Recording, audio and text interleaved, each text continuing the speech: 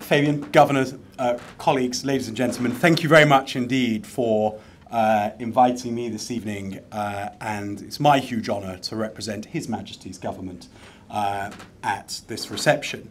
Thank you for your kind remarks on the passing of Her Majesty the Queen. I think everybody was struck by the way that countries around the world showed their grief. But as you say, Fabian, nowhere more so was that visible than in the overseas territories and in places like Gibraltar. And Gibraltar does patriotism in the most wonderful way. On my visits there, I've always been struck by how easily people can show their pride in the ancient institution of the monarchy, freely offered in a way that you don't get, I think, here. And yet, they don't do it with nostalgia, they do it because it just means something to them, and I always think that that is hugely impressive. Now, sadly, there were no Foreign Office ministers available this evening, so they gave me some Foreign Office business to discuss around EU negotiations. And they reminded me, Fabian, that you are quite a sharp lawyer, and therefore I should be very precise in my language around the EU negotiations for fear that I set hairs running that are back in King Charles Street before I get back to Whitehall later on. But you summed up that progress very well, actually. The reality is that good progress is being made on something that is very complex. But the thing that there can be no compromise on, and there will be no compromise on, and within the MOD we stand with you in making sure there is no compromise on it, is your sovereignty.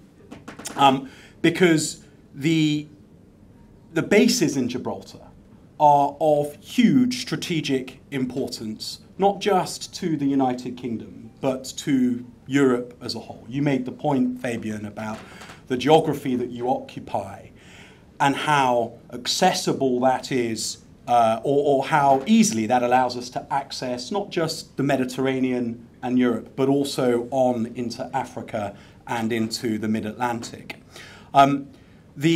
You said to me when I came last, you lamented that you weren't seeing enough of the Royal Navy, and you were showing me plans, I suspect, deliberately designed to agitate for huge amounts of land reclamation from the harbour, which would make it rather hard to put as many warships into the dockyard as we would like. And I said, well, Fabian, how can we stop you from doing this? And you said, well, look, we Gibraltarians are a patriotic lot, and we love to see the white ensign flying in Gibraltar, so if you use it, you won't lose it. Well, Fabian, I took that to heart, and I went home and I said, the Chief Minister assures me that if he sees the white ensign regularly, we will have no further threats to the naval facility. And since that visit in September 2020, 20 Royal Navy ships have made a total of 72 visits, 6 RFA, there we go, yeah. 6 Royal Fleet Auxiliary vessels have made 20 further visits. HMS Trent is now permanently home ported in Gibraltar, and the ship's company are hugely grateful that for the hospitality and the welcome that you have shown to what is now your resident warship. HMS Trent projects UK hard power into the Mediterranean and round into the Gulf of Guinea, and she is proving herself to be a hugely capable platform, and we're delighted that she's now based with you. And we will continue to make sure that as ships are transiting from the UK into the Mediterranean and beyond, Gibraltar becomes the default stop that all Royal Navy ships have made for centuries. And long may that continue, because they have a great run ashore, and you like to see them. And of course, we need to keep sending them for fear that you'll pour lots more earth into the harbour and they won't be able to come anymore. Now, the dockyard is hugely strategically important and large. And it was great to see that Steve is here, because Steve has become a staple of my stories about Gibraltar over the last few years. Because when I stayed at his home 2 years ago, he explained to me that as a retiring frigate as a frigate captain on his last journey home with his frigate, was it Campbelltown? Cumberland. Cumberland.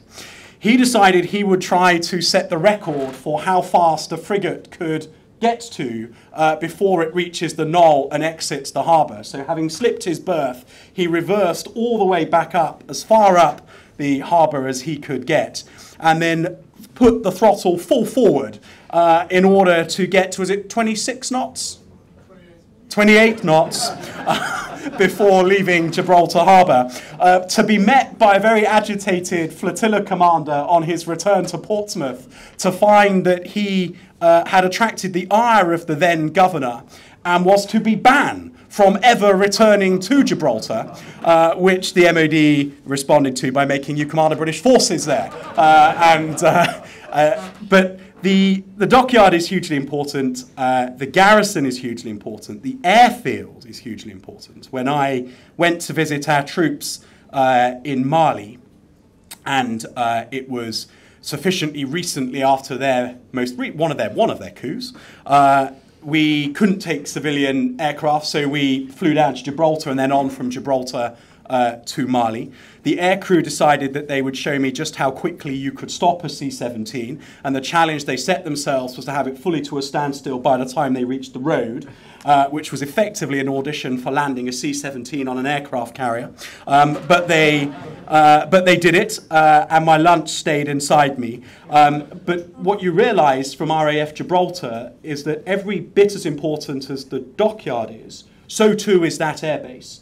And in recent months, when Russian submarines have been doing what Russian submarines do, it's amazing how many times Gibraltar as an option for the positioning of maritime reconnaissance aircraft has come up. And it just goes to show how valuable Gibraltar is to the Western Mediterranean and the Mid-Atlantic, as Cyprus is to the Eastern Mediterranean. And then, finally, it is inescapably a very strategic piece of geography. The Gibraltar Straits are a bottleneck through which a huge amount of commercial traffic passes, and thus must be secured from countries that have malign intent. But so too is an important place from which we can monitor the movements of our competitors and adversaries. Now look, none of that should stop Gibraltarians choosing their own path. But I know, Fabian, as you tell every visiting defence minister, that Gibraltarians are hugely proud of the relationship that you have with the Ministry of Defence and the UK Armed Forces. So for all of the complexity of the EU deal, I am absolutely confident that we will end up in a place where Gibraltar and the UK can continue to have the defence relationship that is in our mutual interests, and that you can continue to be a much valued part of the United Kingdom family. Thank you all very much indeed.